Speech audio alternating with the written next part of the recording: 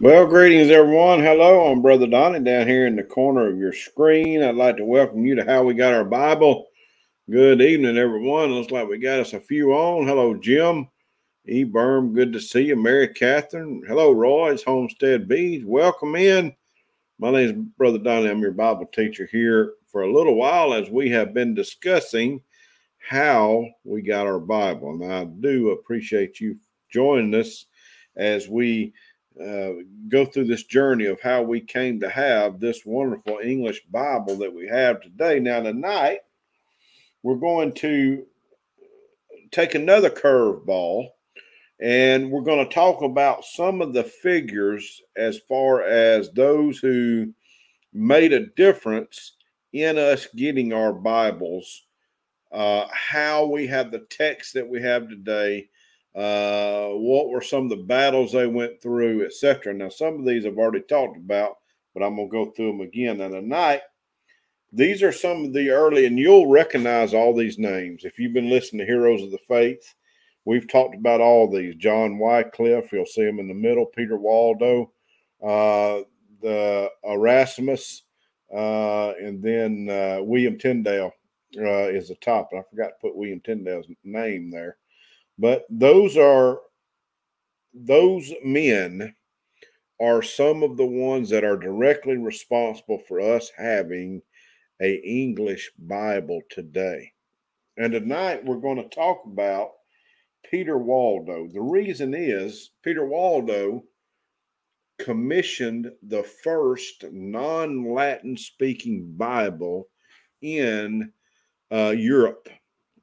It wasn't exactly in English, but it was in something other than Latin. Now, we think, well, what in the world? Why is that a big deal? Well, it's a big deal because everything else was published in Latin, just about it, especially from the church standpoint. So let's get right in it. Now, I know that you may or may not remember us talking about Peter Waldo, but we have talked about him. Now, he is one of my favorites. I'll just be honest with you. I love what Peter Waldo stood for.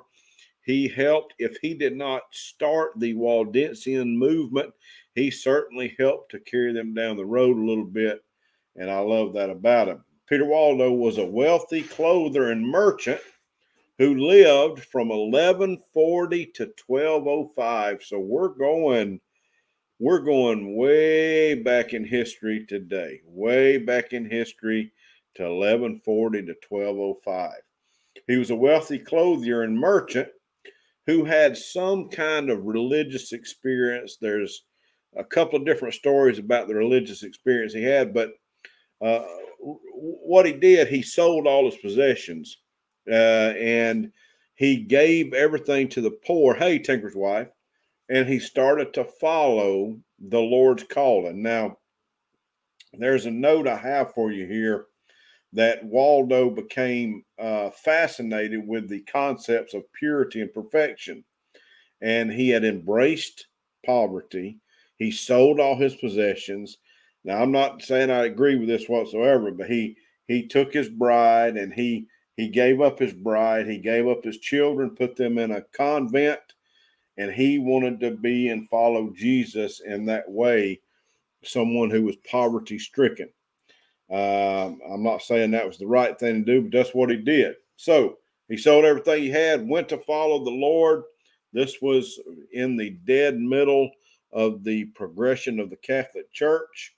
And Waldo commissioned monks, and this is why he is even in our story here about the Bible. Waldo commissioned monks to create a translated copy of the Bible for him. The clerics from Lyon translated the New Testament into the vernacular. Now, vernacular means the common language. So here in America, our language, most of all, is English. The language at the time that they were speaking was a ancient language called Franco-Provençal or Romance, and it's a stem from the Roman language, Roman Romance, Franco-Provençal. That was the language that the Bible was translated in. It would certainly look funny to us today, but he paid to have it done. And the reason he did that, so that he could have a Bible to continue to read, but also others could read the Bible with him. And he is credited with providing Europe's first translation of the Bible that was not in Latin. And that's a big deal. And you'll see a statue of him. We don't have any pictures of him. Of course, this is going way back. Let's see. This is going back. Let me say, this is 20. What year is this? 2023. And no, is this 2023? It is, isn't it? And this is going, I'm calculating here. Ooh, almost 1,000 years. Is that right? Hold on just a second. You got me thinking now. This is 2022 minus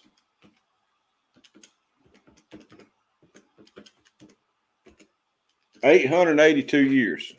23 something. Yeah, it's a long time, almost 1,000 years. That is a long time ago, so we don't have any pictures of what he looks like, but we've got some wood grain. Hey, Patty, good to see you. We've got some wood grain images of, before the photograph and even before painting on paper, they did a lot of wood grain stuff, wood cuts, wood carving. Waldo began traveling around Lombardy, which Lombardy was a part of the area over there near France in that European area, and he started to beg, preaching about the value of poverty. And the region that Lombardy was a hotbed of religious reform movements at the time, many of which would be later deemed heresies by the Catholic Church. You got to remember now, folks, there wasn't no Baptists, wasn't no Presbyterians. There wasn't any Pentecostals. There was no Assembly of God. There was no what we would consider today denominations. Back then, there were offshoots of the Catholic Church. There were different variations of the Catholic Church, and they may even be a few people here and there that would not subscribe themselves as Catholic, but not many. The ones that are kind of offshoots that the Catholics consider heresies were called the Cathars, the Humilati, the Albigenses, and the Spiranoists. And as Waldo gathered followers to himself, so this is what happened. He had his Bible translated. He started preaching the gospel. He started going around from place to place, and he started to gather followers. Now, the people, they just went in to just the way Waldo did. They sold their possessions. They started following him, and they started sharing the gospel with people. And it's really difficult for the historians to try to develop all this information because it was so long ago. But we do know that Waldo and them never joined the Catholic Church as a official way. And other events may have contributed to Waldo wanting to take up poverty and preach. He rejected what is called the transubstantiation. And at that time, to reject that would be a capital crime. That was a big deal. To reject transubstantiation was a capital crime. And he came out outright. He came outright against it. And for somebody to do that was pretty strong. And he also, a friend passed away during an evening meal. And this really had an impact on Waldo giving off fully to the sake of Christ. Now, you'll see to the right a funny looking picture with a light in the middle. This is the Waldensians' motto. And you'll see in Latin there, Lux lucet in tenebrius, which simply means the light shines in the darkness. That was the Waldensians. That was Waldo's kind of manifesto. Anywhere we go, we can take the gospel and shine it in the darkness, and it will bring other men to light. And he traveled from place to place, and they had poverty. Now, I want to show you. I did not know this the first time I taught Peter Waldo, but you'll notice this picture here. This is actually a gargoyle that's on the church over in France, and the gargoyle is a picture of Peter Waldo preaching to the sky as opposed preaching to the people. So the Catholic Church viewed him, of course, as a heretic. Now, I'm gonna make this brief. At first, him and some of his folks went over to Rome, and they wanted the Pope to give them free clearance to preach and to take his vow of poverty, etc. And the Pope was fine with him taking his vow of poverty, but he was not fine with him preaching because he was a lay person. He was not a priest. He was not of anything notable. And so the Pope wasn't going to have him preach. Well, Waldo flat out rejected that. And him and his followers started preaching the gospel. They were labeled heretics, and he died being labeled a heretic. Now, his followers, if you did some independent research, his followers were called the Waldensians. The Waldensians are still around today. They're still around today. They are of a little bit of a different flavor, but the Waldensians were every bit a pre-Reformation group as anybody else. And they loved the Lord. They were treated horribly in Switzerland.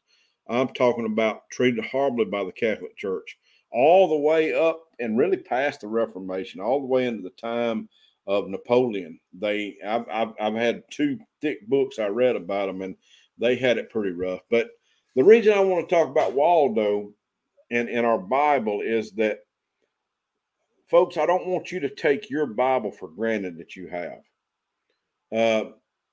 Please don't just look at your Bible and say, well, I've got 3 or 4 of them. I'm okay. Read the Bible, study the scriptures, because men throughout history have given sometimes the ultimate sacrifice to help us have a Bible. Now, what's interesting to me is that, and I appreciate y'all coming on studying history. I recognize that most people don't care about history. We're way too much into, cats purring and silly, stupid stuff. But history is not a big thing on most people's minds. But the problem is this: we need to be educated on why we believe what we believe. Because if we don't know what we believe and why we believe, how do you know you believe in the right thing? And let me just give you a plug here about reading the Bible and studying your Bible. You're responsible. When you get to heaven, and if you get misled, the excuse will not work. Well, my preacher told me so. That don't work. We are obligated to have the spirit of the Berean and study out for the scriptures ourselves. So I want to thank y'all for being here. We will pick back up with another one next week as we continue on this journey of how we got our Bible. God bless you. What a blessing it is to be able to come with you and us learn together. And that's exactly what we're doing. We're learning together. And praise God, Jim and I is working on some stuff, some Bible studies we are working on. That'll be some interaction Bible studies, some things to do where we have more interaction, more inflow from other people, and you'll be hearing more about that soon. But till I see you next time, it's Brother Donnie signing off, letting you know I appreciate you coming. I love you. My family loves you more than that Jesus loves you. Now go and walk in him. Have a good night. Bye-bye.